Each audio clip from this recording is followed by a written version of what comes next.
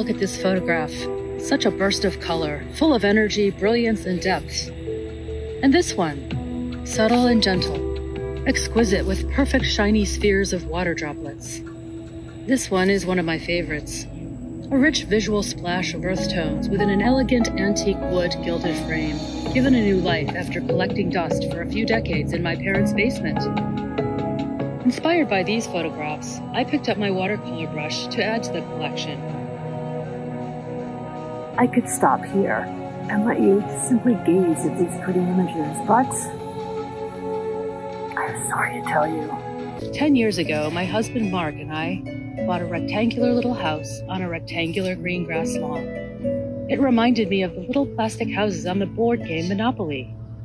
We had barely finished unpacking the dishes when my head started spinning with my elaborate plans as to how to transform the outdoor blank canvas into my next work of art. It was time to bring my deepest desire to fruition. Create an outdoor space for Mark.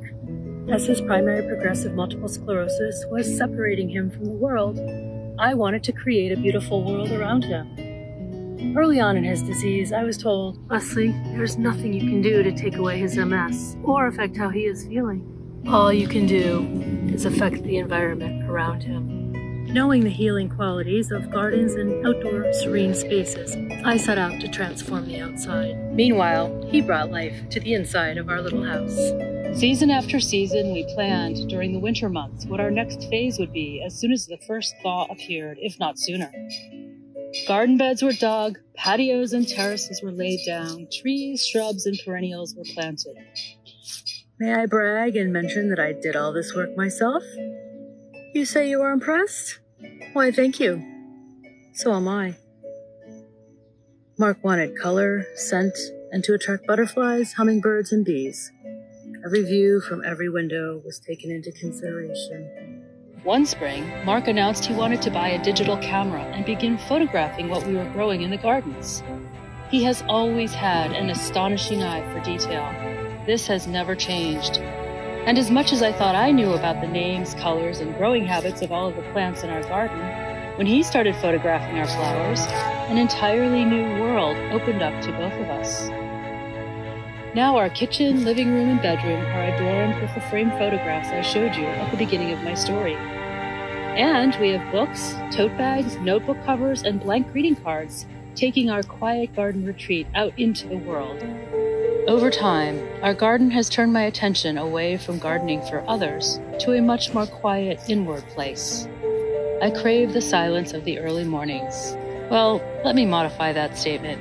I crave the natural sounds of the birds chirping and the squirrels barking as they chase each other through the tree branches. I call our house a hermitage, as it helps me frame in a very positive light our quiet life, set apart from the community. 5 years ago, I wrote in my journal, "I have recently decided to regard my time in the garden as the farmers do in the fields. Constant attention during the growing season, keeping tuned to its ever-changing needs.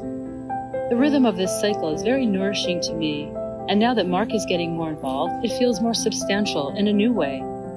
And it feeds my need for space and rural living, even though I am not actually able to do this in my life. But with some imagination, I can pull it off, and it feeds the part of me that does need all of that space." Our gardens have opened and strengthened me as an artist and as a care partner.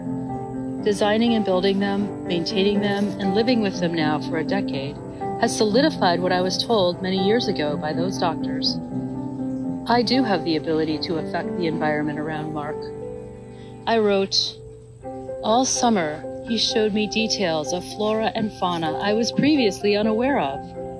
We spent hours in peace and joyful exuberance studying his thousands of photographs. We experienced a new kind of serenity."